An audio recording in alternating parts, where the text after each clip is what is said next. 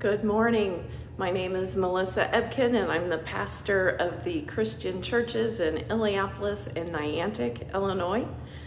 I'm the founder of Light, Life, and Love Ministries, an outreach ministry to those who have interest in building their spiritual health and faith, but may not have a connection to a church, and the host of the Pursuing Uncomfortable podcast. And in that podcast, we encourage people to lean into the difficult life experiences that are in front of them so you can kick them out of your lives.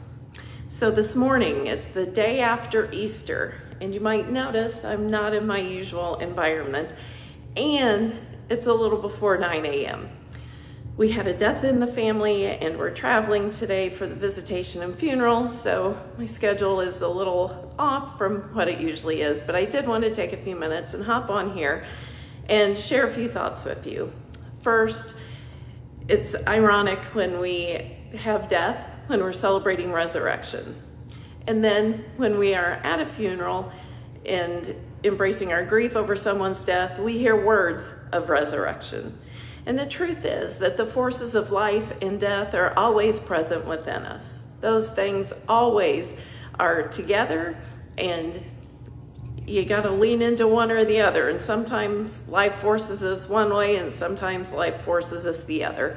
But those forces of life and death are always within us. And the more we can enable the forces of life, of course, the more vital and life-filled life we're going to have. So today I want to talk about the voices that we listen to.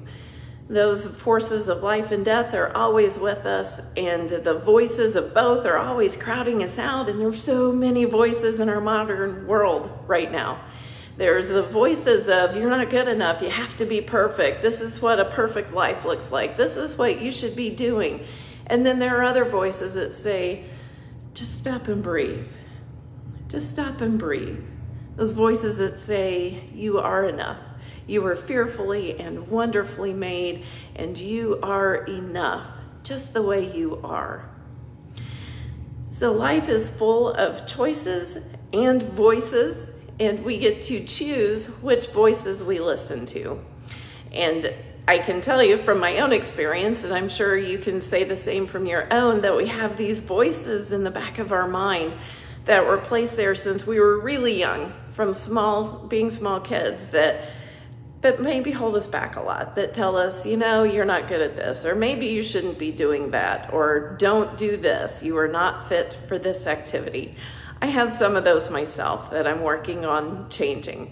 So I would invite you this week to be mindful of the voices that get your attention, the voices that you incorporate into your reality and into your life, and what are you intentional about keeping in this precious real estate. What stays in here gets hardwired into our lives and becomes part of our reality. So that's what I've got for you today, friends. It's a short Monday morning cuppa. I realize that, but I hope this encourages you and inspires you to be mindful of what you allow into your consciousness, what you allow to be hardwired into your brain, and the reality that you form and take with you. Choose voices of life. Choose voices that build you up. Bye for now.